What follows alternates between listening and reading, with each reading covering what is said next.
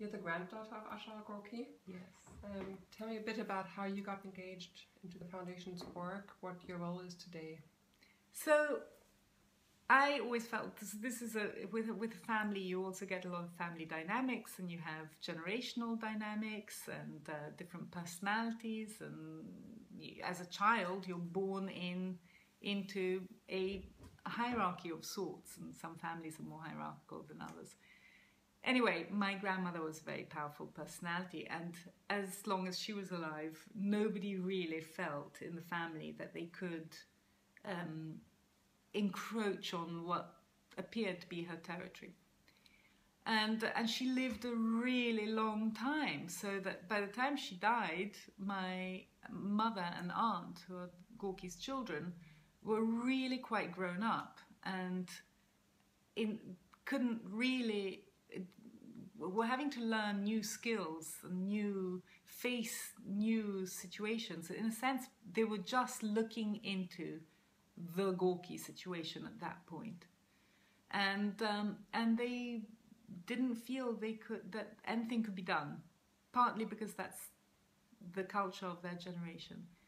And so I thought, well, no one's going to do anything.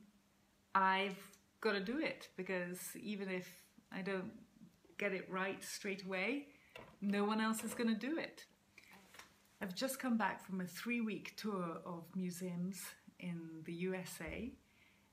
It is a first effort to liaise with the curators for me to learn about Gorky, looking at Gorky's actual work as opposed to reproductions, and also to engage curators and directors in a conversation so that together we can look at Gorky again and look for current ways of engaging with him. The museum audiences have changed a lot in the last decades, and the expectations also of museums and audiences have changed. And meanwhile, there are perpetually more artists coming on the scene. There is more competition for space. The way museums are funded has changed.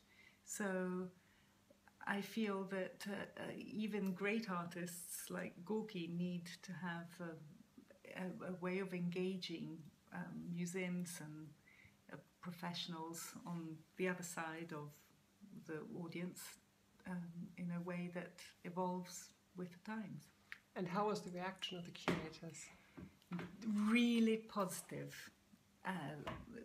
The curators generally love engaging with artists' families, because they recognize that that is a direct link somehow to the perspective of the artist. And in this case, the artist is dead, has been dead a very long time, almost 50 years.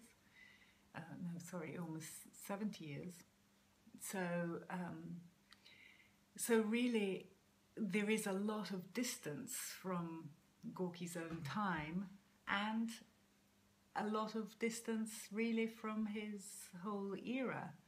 So it is definitely time to re-engage with abstract expressionism and with someone like Gorky, who is not entirely within, but also definitely modern and mid-century American, and is a way into what came later. And I feel it's been really good for Gorky, and we discussed new ways of how to put more Gorkys on the wall in new ways and more relevant ways. National Gallery in Washington, amongst other Gorky works, has one of the portraits of the artist and his mother, in which there is a young man and a grown woman, and she is wearing a headscarf, and then you know a little bit of the story, and you know that these are refugees from the Ottoman Empire, from an part of the world that now is on the border between Turkey and Syria, and that it was a photograph taken immediately preceding the Armenian genocide, which took place in, or what we call the Armenian genocide, that particular moment that took place in what is now a part of Syria that is experiencing a very intense conflict.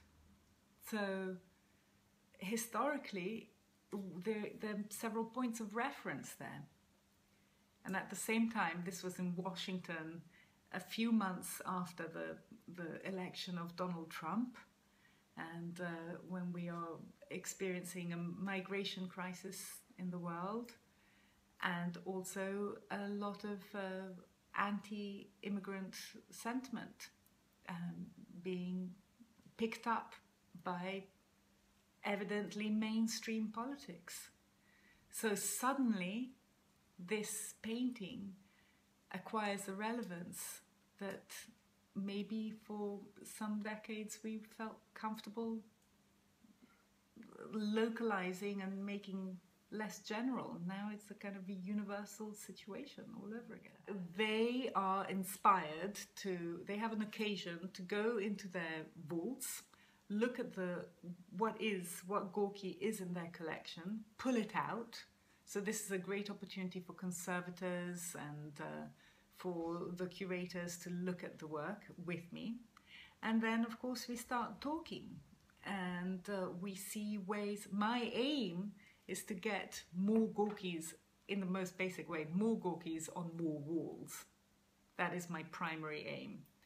I have a kind of second objective, which is how to offer help from my side, which is the family, the estate and the gallery, in organizing little mini shows or possibly a bigger show. Anyway, offering support to show Gorky in again, or in new ways.